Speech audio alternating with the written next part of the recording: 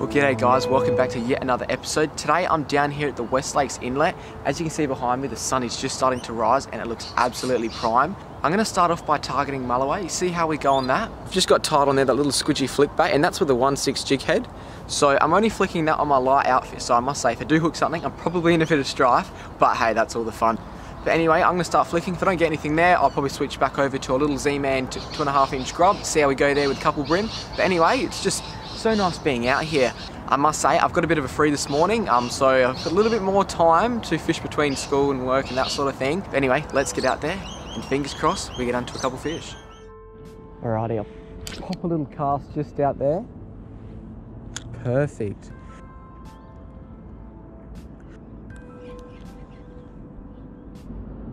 Well, I just had a little couple taps. I reckon they are just smaller sort of salmon trout.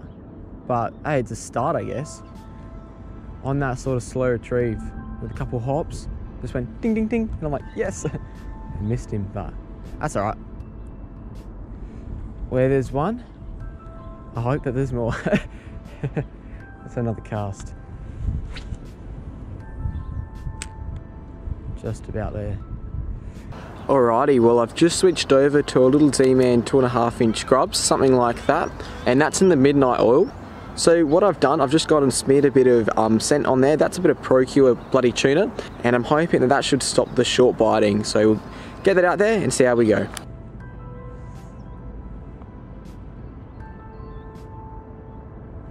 Got him, yes. That was sick. I wasn't even watching and I just saw my slack line just go taut. What is it? It could be a Bream actually. Fighting very flatty, yeah. There we are, a little flatty. It wouldn't be a West Lakes Inlet fishing mission. Oh, look at that. Little bait fish. Oh, there's salmon right there. Oh my God. I'm gonna get this little flatty off and we're gonna, oh, there's salmon right there. Well, there he is. He's absolutely engulfed that plastic. Jeez. Got it. Straight out, pop him back. Now I'll try and get one of those salmon. He chased it all the way up to the step. It's like he followed that flatty in. That was crazy. What? I just saw all these bait fish just sort of scatter right at my feet, and I'm thinking, oh, that's okay. There must be something behind there. And then, yep, sure enough, salmon. Oof. Only little trouties. Just admit, I haven't seen any sort of sizable fish around 40s, 45s come through. Mainly just your smaller sort of salmon trout, just legal and between legal and 30 centimeters. But hey, still good fun, man. Well, it's taken me a while, but I finally hooked up to something. And what is he? I think he's a Bream. Is he? Yeah. Nice. That's not a bad one, actually. Not a bad little Bream. On the flats here, I must admit, it always produces, I must say. Oh, it's not too big of a fish. A little start, though. Well, as you can see there, that little fish has smashed that little Z-Man 2.5 inch Grubz, corner of the jaw. I actually opted for a 1/16 jig head. I've moved to a headlocks instead of a hidden weight, mainly because I wanted to get a little bit more casting distance. And there we are. I'll get the hooks out of him, we'll get a quick release. Alrighty, quickly pop that hook out. Should just slide straight out, and there we are. And we'll get this little fella back. Go on, little buddy. A little bit shallow, so just a bit, other way. I may even just pop him out there. Whoa. And there he goes. Back to his mates. Let's get it back out there and see if we can get another one. Oh, got him. Come on. Come as a Brimbo. Oh, have I got him? Oh no, dropped him. Damn it. And yet, sure enough, suss out that plastic. Ripped straight off the jig head. Just gonna push that back on. I'm actually going to apply a bit more scent, and I reckon today, because it is so shut down, because it's quite cold, overcast, that sort of thing, I reckon they're going to be quite hard to tempt. So I've got this Procure bloody tuna, bit of scent here, and all I'm going to do is just slowly apply that around that little plastic there, bit on the tail, and what I'm hoping that's going to do is sort of stop those short biting fish, because if they're going to get a taste of what the plastic actually is, essentially, hopefully they should come back for it, hopefully. But hey, we'll see. We'll give it a shot and see how we go. Well, that was a hit. Is he gonna come back for it? He was so keen on that. Holy shit, yep, oh, far out. Hit it, yep. Ah, have I got him? No, damn it. Look how many times he hit it, like 4 times. Yep, no surprises. They're not committing today.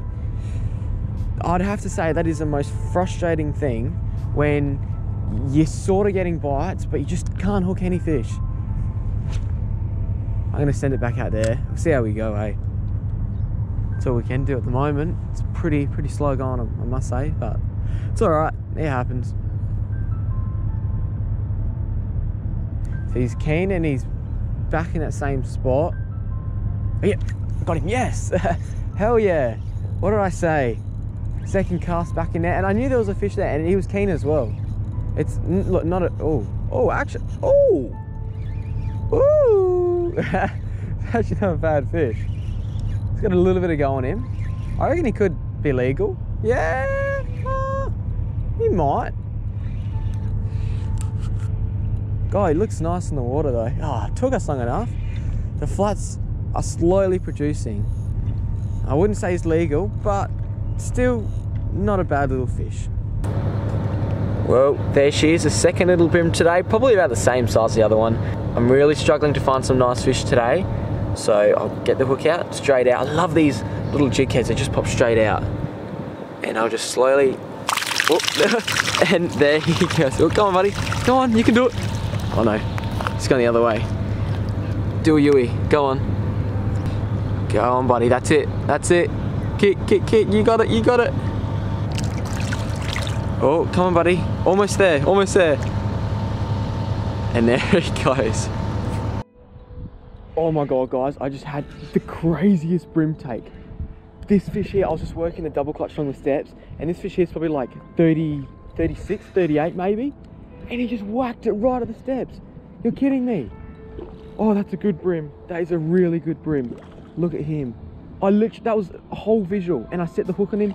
He literally took it right there. I couldn't believe it. Big blue leaps on him. I'm gonna go a little bit light on the drag. Look at that for a fish. Oh, that is wicked. Hell yes. All right, well, he's got heaps of go in him. He's got heaps of go.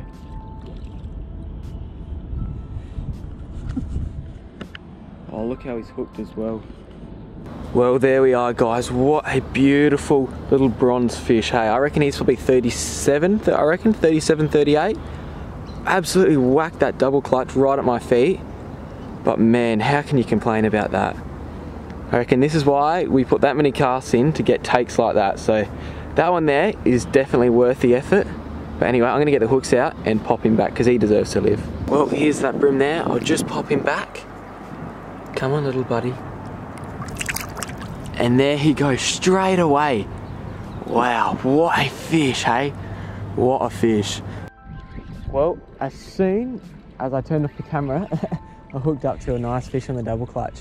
I was sort of just slow rolling along the bottom, and he just whacked it.